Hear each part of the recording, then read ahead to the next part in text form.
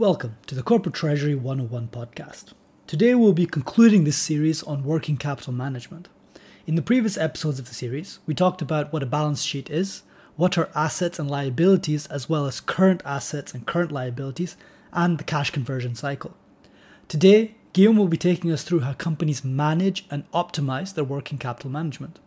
Therefore, in this episode, expect to learn what is the optimal ratio between your current assets and current liabilities, why you don't want that ratio to be too high, how short-term financing can help you manage your working capital, and even a little touch on how factoring plays into all of this. Following the normal flow of our mini-series, next week you will get the full-blown episode in one shot. If you enjoy the episode and the podcast as a whole, why not share it with a friend? I'm sure they'd love to learn more about the amazing world of corporate treasury just like you do. And don't forget to download your free copy of the Fundamentals of Corporate Treasury at corporatetreasury101.com. The reviews for the ebook have been amazing, so please do get your copy, and I'm sure you'll enjoy it. And let us know on Instagram at corporatetreasury101. And with that, on with the episode.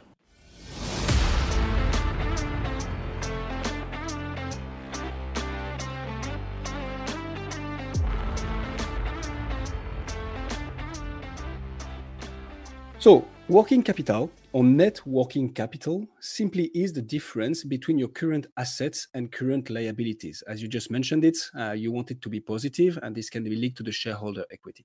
And it's often used to assess of the short-term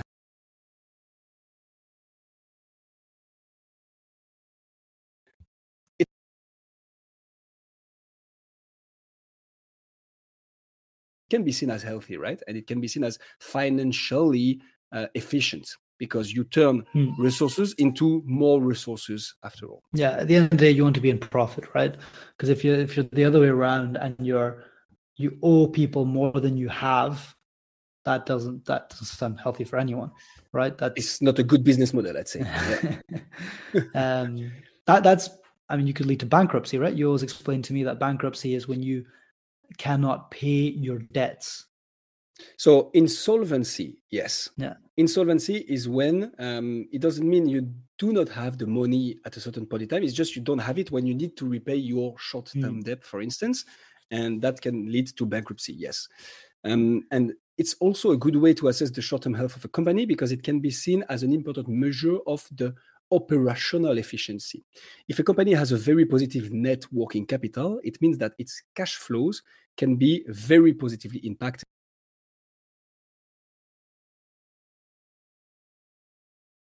But this all depends on, like we were saying earlier, right? Like, depends on the cycles of your industry. So if you're operating in like 30-day, 60-day, 90-day payment cycles, some industries is probably easier to get the cash in to pay the cash that you need to 100%. pay. And other ones, maybe you've got longer lead times, right? So if you're making, for example, if you're making ships, right? To build a ship so that you can sell it, so that you can actually get cash in, it takes years, right? Yeah. But buying all the individual pieces of that ship, you can get them obviously quicker than you can sell ships. 100%. Right? You can buy the wood, you can buy the metal, and you need to pay those people before you can actually sell your ship. Yeah, 100%. Right? Whereas if you're a supermarket, if you're a cafe, you're gonna buy coffee bean, you're gonna buy milk like 20, more than 20. You're gonna buy like 50 cartons of milk every day, but you're also gonna sell, 200 coffees a day. So your turnaround of when you can convert your raw materials into something you can sell and get cash in is much quicker. This is again very spot on, Sam. So it's all about how you manage your working capital management. And the whole thing is, if you're in an industry where indeed you need to pay pieces, parts of your ship, for instance, before you sell it, well, it's all about how you manage your debts, how you finance your different raw materials and processes, and until the time you get the ship done and that you can sell it. So how does one manage? Well, what does managing mean? Properly managing your working capital? Yeah, that's a very good question. So the easy answer is you optimize the use of your current assets and liabilities and monitor them through the year. But we would like to get a little bit more in detail. So typically, you can make sure to negotiate favorable payment terms with your suppliers as much as possible and vice versa with your clients. But there are indeed cases where you cannot do that.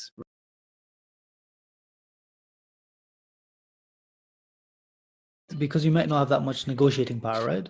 Yeah. Like if I'm a little cafe and I'm going to some big milk distributor that serves hundreds of cafes in the area, I'm just one little cafe, right? I need more from them than they need from me. It's indeed not always easy, especially when you deal as a small business with big corporations, until you grow your business enough and you become Hussam's Cafe corporation throughout the world and has a massive negotiation power. But let's say at the beginning, it's a bit harder. So another important metric is how well you do manage your inventory. Because the more goods you have in stock, for instance, the more money you spend and or you will have to pay in the near future. So how flexible can you be on your stock, for instance? That's a first possibility. But you want to be, you want to have as little stock as possible, right? Yes, absolutely. Isn't that what everyone wants? Isn't that just the standard? So it's the standards, but some people manage it way better than others. For instance, you will have some businesses that prefer to play it safe and have a lot of stock not to miss any sales, because that's all about the ratio you have of not missing a sales because you don't have stock enough on the spot, and having too much stock so you do not miss any sale, of course, but on the other hand, you lose money on the stock. So it's all about finding that sweet spot, thanks to predictions, thanks to experience, like same moments, same year, same part of the month, and so on. So yeah, everybody wants this, but it's not that easy to manage.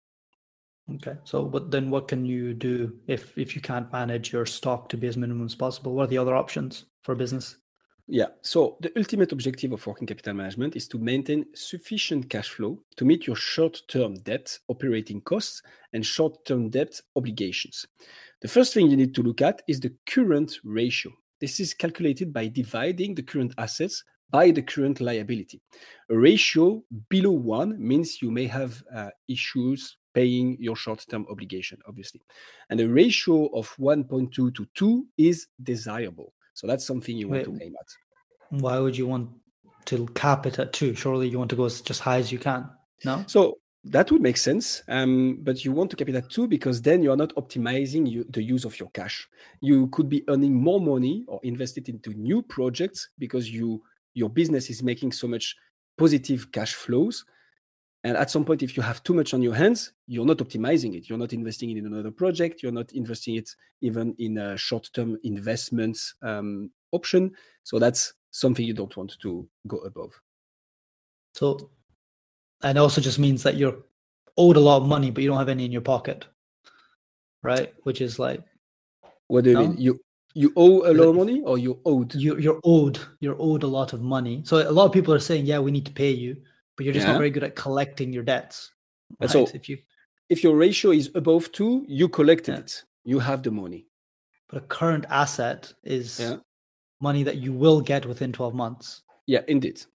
Right. So a ratio of your current assets versus your current liabilities is more people owe you within 12 months than you need to pay someone within 12 months.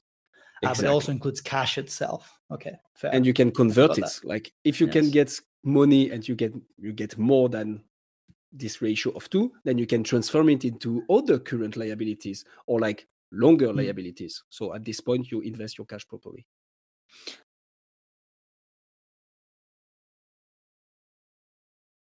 If your cash conversion cycle doesn't allow you to be above 1, then you can leverage financial instruments, for instance, in order to ensure a good liquidity. And that's the whole answer to your point earlier about the industries where it's really hard to be above 1 anyways. Then you need to leverage financial instruments.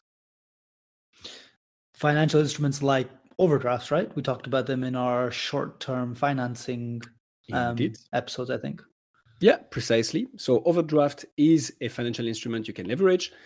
Ideally, you really do not want to be below 1. But if that's the case, there are some short-term solutions out there, including the overdraft. So the first one is indeed what we will call a working capital credit line.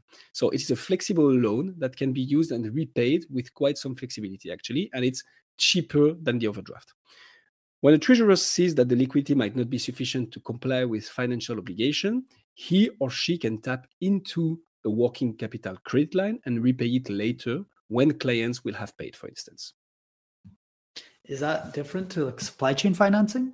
Is that one of those assets as well? One of those tools? It would be part of it. It's something a bit different because here you focus on one aspect of the company, the supply chain, but it's quite linked because indeed you need to finance your overall operations, and this is part of it.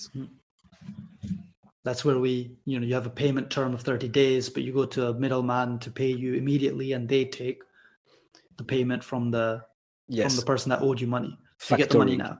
Factoring, and that's indeed one of the possibilities. Yeah, absolutely. Very cool. What other tools are there? I have an overdraft in my bank account. That would work, no? That would work. It's rather expensive, but permits some flexibility. And you typically receive the authorization from your bank to go negative on your bank account. So spot on. And you have one on your bank account as well. So you have some facilities to manage your working capital management, Hussam. See? Corporate treasury is everywhere. And you mentioned it. So supply chain finance and factoring are not per se exactly the same thing, but the mechanism you described was factoring. And yes, that's spot on. It's another possibility. It's rather expensive, but it can be a very viable option. Okay, fair enough. But I mean, it's very risky, right? If if the customer doesn't pay, then the bank doesn't get paid in the middle either, right? So how does that risk get managed? That's a very interesting one. So it's a risk, and this is why factoring is rather expensive. So banks or the financial institutions that propose this service bills quite a lot for it.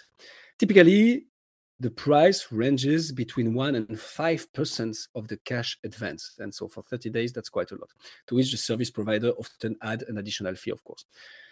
Ultimately, the risk sits always at the company getting the cash advance because they commit to repay the factoring company in case their customers fail on paying the invoice. So if the customer doesn't repay, then the bank will come to you anyways. And take the money back that you might have already spent. Of course, definitely. But 5% is a lot. That's a big chunk of the. It's a lot of what you're owed, but yeah, makes sense. Thank you, Guillaume. I feel like that makes a lot more sense now. Thank you, Sam.